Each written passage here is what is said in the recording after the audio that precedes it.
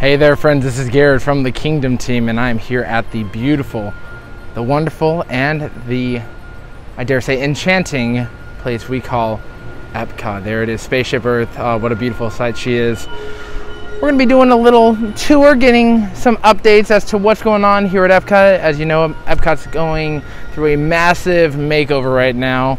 So let's jump right into it. But the first thing I'm going to check out is these pylons right there. That's where the new Epcot fountain is going to be, and they've been putting some work in there. So let's take a peek over there and then see what other mysteries Epcot has to share.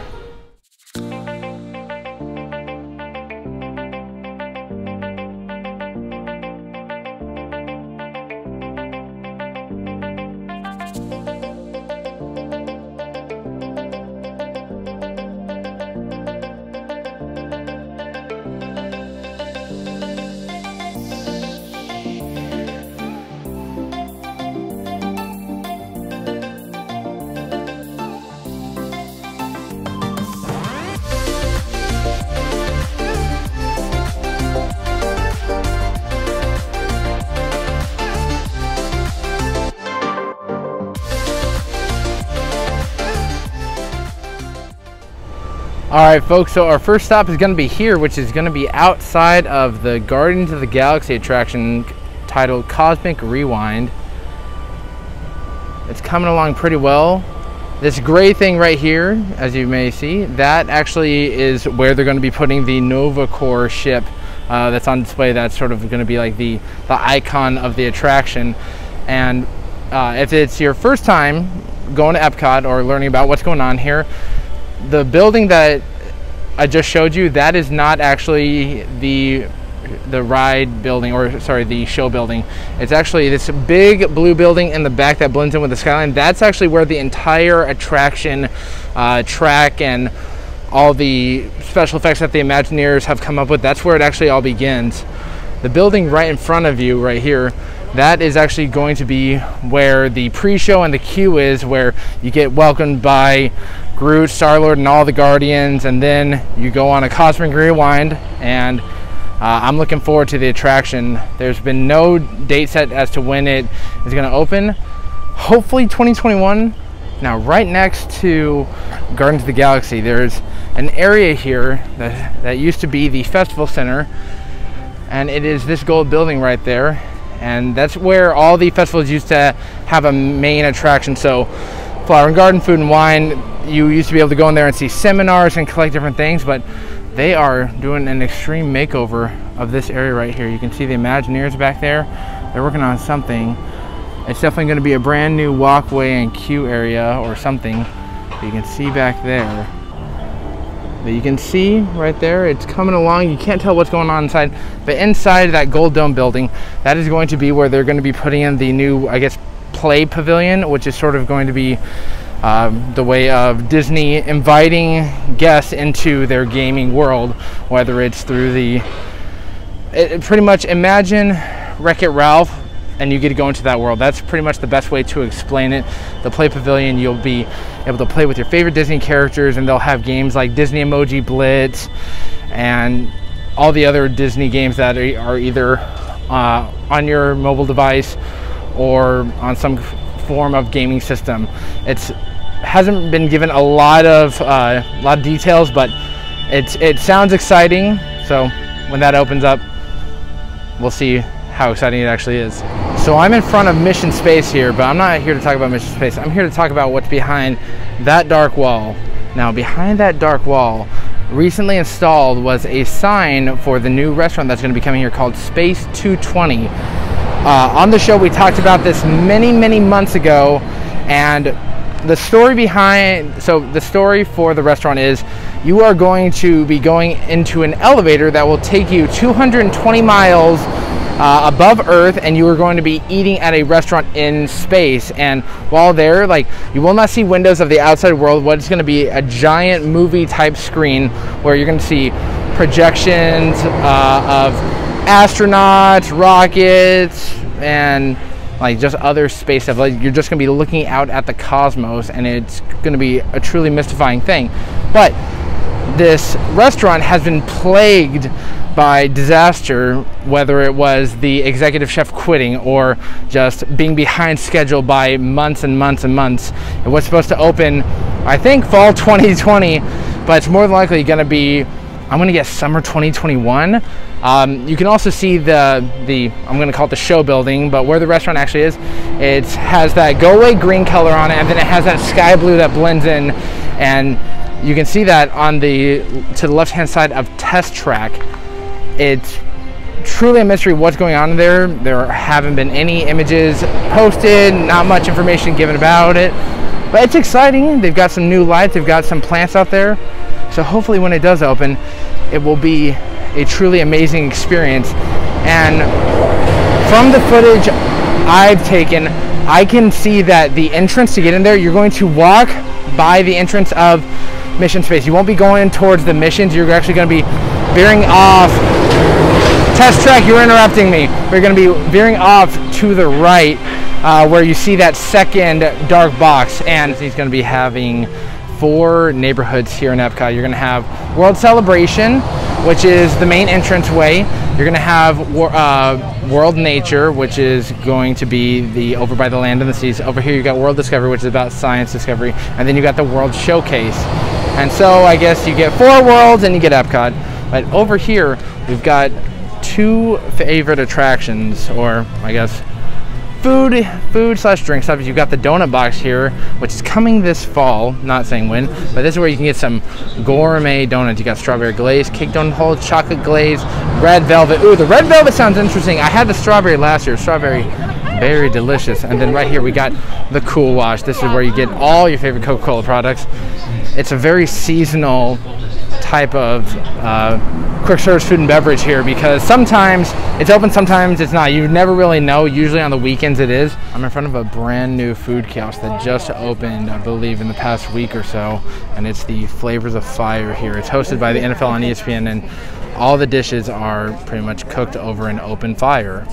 So you got the corned beef corner route, the chimichurri up offense, the s'mores whoopie pylon, and if you could not tell, they all have football terminology in there. But take a look there, take a look. And it is located pretty much in between the walkway out to World Showcase and Test Track. And it seems fairly popular. It's got a good line lined up. Flavors of Fire right here. I like the look of it. It has sort of a, you know, a modern slash rustic look to it. But they got some heat back there. They got food waiting for you if you want it.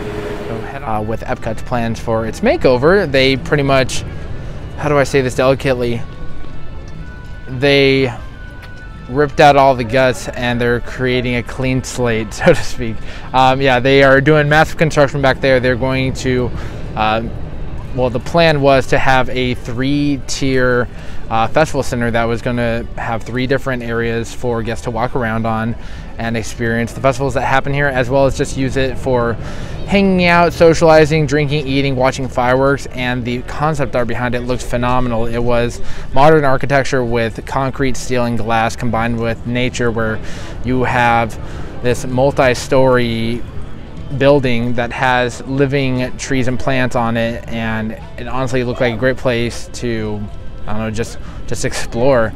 But the future for that is somewhat up in the air, because a while back Disney said that some of the plans for Epcot are either going to be put on hold or have to be changed, but they didn't get so specific. So hopefully they keep that and they don't just put in some terrible little building that has no business being there. Like, if they want Epcot to stand out as being a truly unique park and be Walt's idea for the utopia that he wanted to create, then they need something big like this, not just a normal building. Like, you add something big like that, it's certainly going to catch attention. So the future for that is unknown. I have hope that it will be nothing short of beauty and greatness. My fingers crossed, because again, like I said, the concept art for that entire area called World Celebration looks amazing.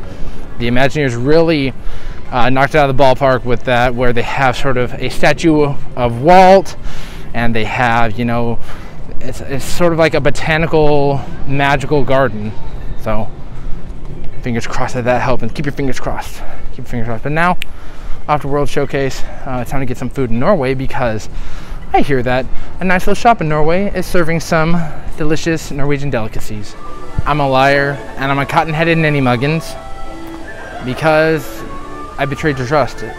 I told you that I'd be going to Norway to get some delicacies, but that is not true, because the Kringla Bakery right here in Norway is currently closed. And it is a dang shame. Like, I can't get open, but you can see that they're clearly set up. So on Saturday the 26th of September, it was open, and they had a limited menu, which you can understand, because they're not going to put out everything with limited guests. And they were running, having a great time. And I show up today, doors closed, no one in there. I asked a cast member, and he said that on Saturday it was open and it was very successful. However, he believes that it's only going to be open on weekends or on busy days, due to there not being that many guests in Epcot except for the weekends. It's understandable. It's saddening. I would have loved some school bread. Apparently they have, I think it's school bread that has Bruni on it. That's the little lizard, the fire salamander from Frozen 2. Love that guy. He's cute and adorable.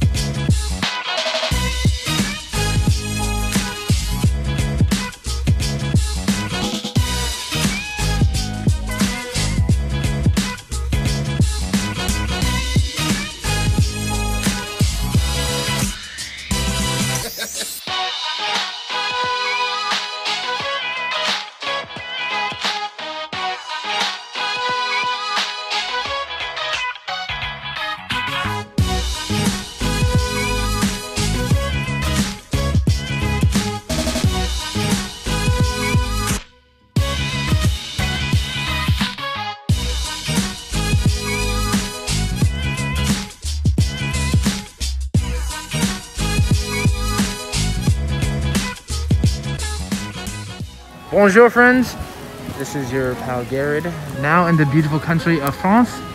But the main reason I'm here is what's beyond that wall right there. Behind there is the France expansion, and that's gonna look quite spectacular. Yeah. So back there's gonna be 3 new parts of France. The first thing, it may seem not as important, but it is. They're adding a huge new restroom back there. In French it is les toilettes, which is the toilet, and that's going to be back there. If you've ever used the bathroom here, there's only one bathroom, and it's in the back by the market where the exit of Impressions de France is / the Beauty and the Beast sing-along. And there's only 2, like, it's unisex, but still 2 bathrooms in a country of this size. Come on. The only other near one is you either got to run your way to International Gateway and leave the park, or you got to make it to England. But they're going to be adding a big one back there. Also, they're going to be adding a creperie, which is where you can get, fresh crepes. Get it with all sorts of things, whether it's like Nutella and banana, jambon et fromage, which is ham and cheese. I'm sure they're going to have a bunch of different ones. I'm really excited about that. Crepes are lovely. They're light. They're so tasteful, and I'm going to say I'm sorry. I prefer them to pancakes. I'm sorry, I'm not a pancake guy. I'm more of a waffle guy, but crepes, I could have me a whole mess of crepes. Yeah, but, and then back there, the final piece that I have not mentioned yet is all about that name right there. It is their new Ratatouille attraction. Ratatouille is probably my second favorite Pixar film behind Toy Story. Love it. And because I always say it whenever it comes up, the name of the attraction in French is Ratatouille, la tout le monde Ratatuke de Remy.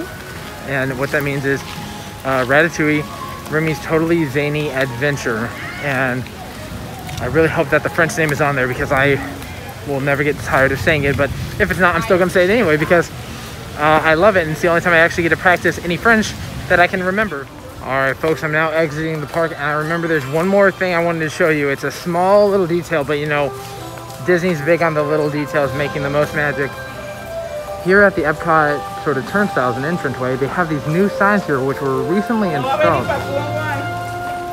And they may look simple, but they look really good and match the overall Epcot theme. They have that Epcot font. I think overall they look pretty dang fantastic. So little details, but I like them a lot. It will be amazing to see when all these are opened up, welcoming back tens of thousands of guests all at once. It's time to go home and dry off, but in the meantime, I've had a lovely experience here at Epcot, and you have been lovely company. Thank you so much for joining me on this adventure. Be sure to check back on the channel every week for new content, whether it's from the live show or whether it's from Wade and I in the parks. We love sharing our Disney experiences with you, my friends.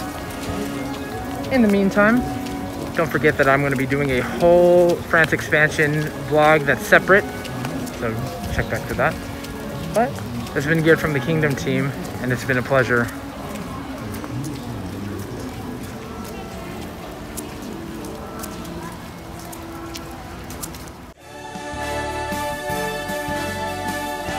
all who come to this happy place, welcome.